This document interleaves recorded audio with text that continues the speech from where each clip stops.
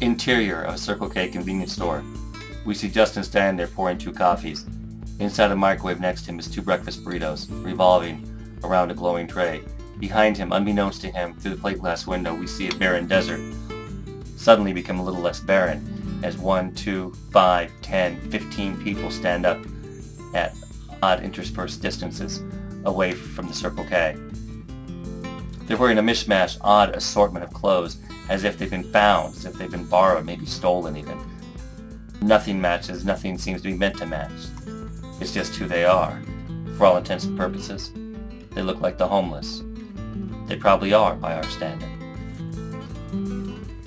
Peter turns, he pays for his food, he exits the Circle K. He walks right by one of the men standing near the pavement.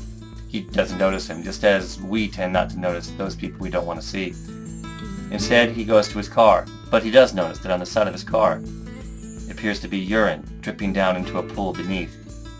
He looks around and spies a coyote not 10 feet away. Taken aback, he drops his coffee, he drops his burritos. The coyote lunges forward, grabs one of the burritos, and takes off, but not before Justin tries to kick it. When he does, he hears a kicker and you die. Justin turns around and spies Craven for the first time. Craven, 6 feet tall, aging hippie, long black hair, salt and pepper. He wears part of a wedding dress and blue jeans, something borrowed, something blue.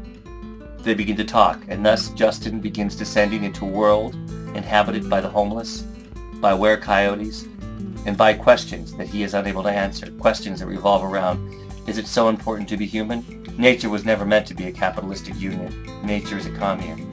Nature is where everybody shares, everybody's together, everybody's one.